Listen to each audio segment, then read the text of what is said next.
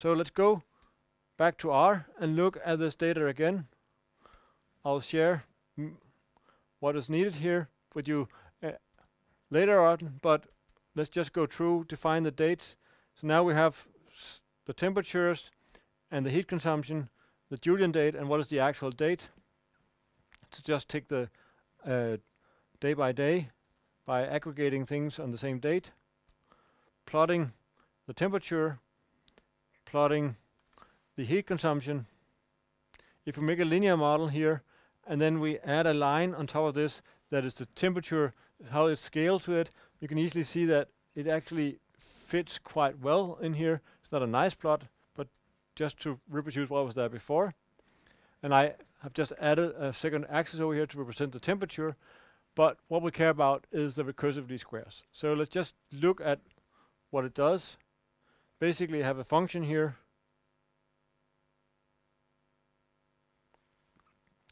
My recursive least squares function implemented straightforward, not doing things too complicated, not too simple, and just storing some information when it comes out. So let's just run this function, and let's try to run a model and see what comes out. So we get what are the x's that are actually used at this point in time, what are the residual prediction errors, what are the estimated parameters, and what was the lambda used. So this is a structure I'll use both for variable and fixed lambdas, just to have the opportunity to plot the same things. So let us do some plotting. Let's make these plot a little bit large. Actually, let's just zoom into them like this. So at the top here, we have the one-step prediction errors. Down here, we have the estimate of the intercept, and then we have the intercept estimate of the slope. So here, everything is more smooth than what I showed in the slide before, because it did it on the daily data. We still see here in the middle some odd things is happening. We also see it down here in the slope estimate as something is happening, but we'll get back to that. Now, let's first find an optimal lambda. Let's ignore the first 50 estimates. So we'll just run the recursive least squares and make a sum of all the prediction errors, excluding the first 50, and see how that runs. So first, let's just pick some lambdas and then calculate the objective function for a sequence of lambdas and plot that. So what do we see? We see that around 0.8, that's the optimal value. 2 million is the value of the objective function that we aim at here. So let's try to run it and find the exact minimum. It's actually very, very close to 0.8, 0.7966. Let's run the recursive filter with the optimal values, see what comes out. Basically looks like before. Let's do the same plots as before and look at it.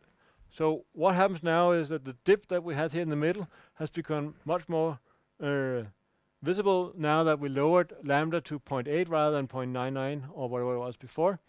So we see that something odd is happening here in the middle. Let's just, what is the number here? It's minus 100 for the slope. What are the errors up here? It's minus 600. That's the maximum error here. So let's just look at, if we get back to the objective up here, the objective value is 1.9 million. Now we have one observation out of the year with 400 observations. You have one observation that is minus 600. When you square that, you get 360,000. So what happens here? Basically, 1/6 of the objective function comes from one single observation, or one single error here.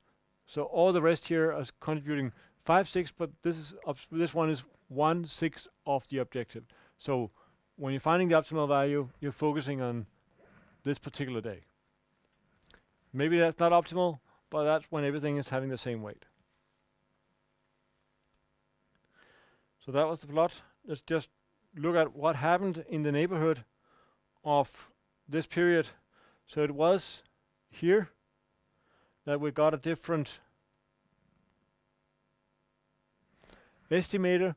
So when we look at around 210 here, that's where things are very low. And we see that the heat consumption is much greater than the previous day. We actually have an increase in heat consumption from around 1600 and becomes 1800, rounds up to 2200 and back to 1600, whereas the temperature over here, well, there's a very cold day and a warm day, but so the cold day here should be effectively larger, but up here we have minus 3.5 and 3 point some degrees. It's almost the same temperature, but the heat consumption increases. So something different is happening there. I don't know what it is, but it's just something when you have real data, you have real problems. And you may consider if you should do something about those particular observations, or you should just let go with that. We can do the same thing on an hourly basis. Basically same objective function, it's just different numbers. This time I will run again. Take a little bit longer to calculate because now there are 24 times more observations. So that's also the scale of the calculation time. Now the lambda value, the optimal lambda is much smaller. It's around 0.5, but again, as before, let's find the optimal value. It takes a short while, and the optimal is actually very close to 0.5 again. It's very small for fitting a linear regression model, which is basically what we're doing. Effective memory of this is 1 over 1 minus lambda, so it's effectively only keeping 2 observations in here. So let's run the filter again with those values and do the plots as before. Now it's just the hourly plots. It takes a second, and here everything looks a little bit more noisy because we have so many more observations. So the errors up here, and we see that the intercept has a lot of departures here. So with this small memory, it's not actually quite robust. We do see some of these large dips. Again, we have some errors here, but this is actually not that useful. So basically it was some of these extreme observations that changed our estimate from being a good estimator to be not that useful. So what should we do about it? One way to do things would be to have variable forgetting. So I will implement the same model as before, just with the forgetting factor as I included. See what it is. We have the lambda down here. There's a minimum lambda, and then it's the equation from the slide, the simple solution to that.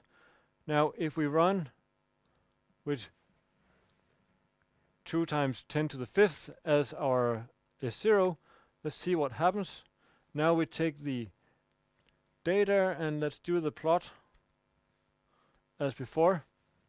So what we see here is it looks pretty much like what it was before. The dip here is not so great, and with the prediction errors up here are you don't have this minus 600 anymore.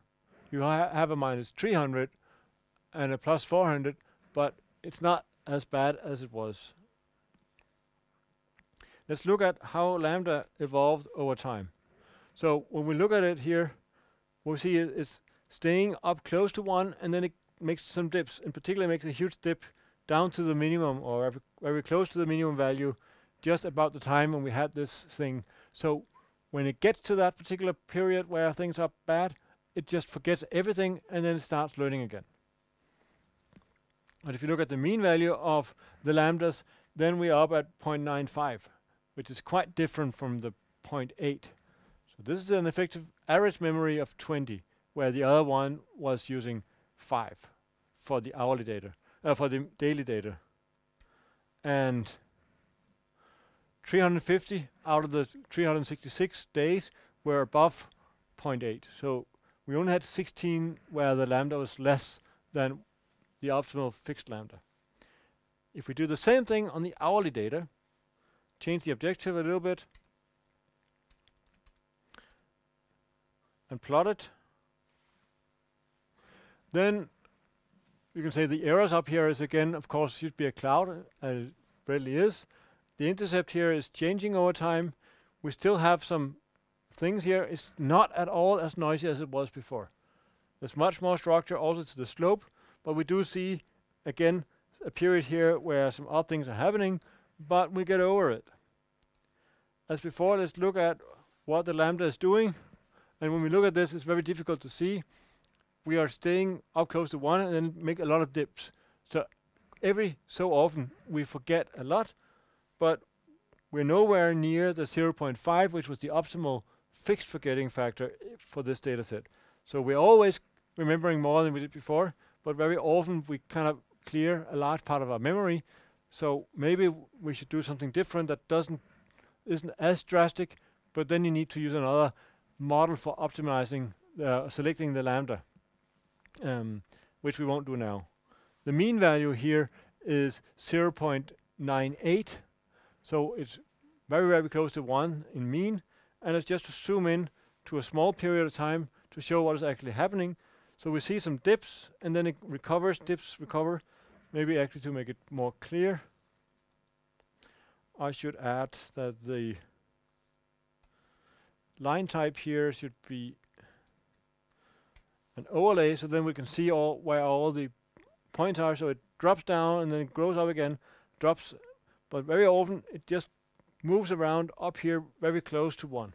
So that's how we like things to do, so that we have a lot of memory when we know our model is good, and then we can forget a little bit more when our model is not so good anymore. That's the idea about adaptive forgetting. So that was a little bit more detail on what was going on here.